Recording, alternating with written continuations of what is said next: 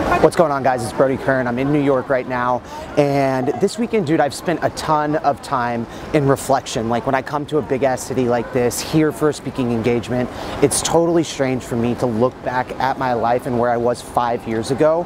And when I really figure out what it was that took me to the next level, it was making the decision to go all in on myself, no matter what, making the move to invest in myself, believe in myself, not listen to anyone else about my vision, because guess what? I'm the visionary of my fucking story, always. And that's what you have to get in your head. You have to make the decision to go all in every single day on you, on nothing else. But if you say, hey, I'm gonna do the best that I possibly can for today, then you're gonna find results in your life. Like, it has all happened so fast for me. It was almost 3 years ago that I had my last drink, and I want you to picture where you're at right now. Take a minute, close your eyes, think about where you want to be in 3 years, because what you think you can get done in 3 years, you can actually get done in 6 months if you implement a specific way of living, if you are consistent and disciplined in your daily life. You can radically condense time and fast forward how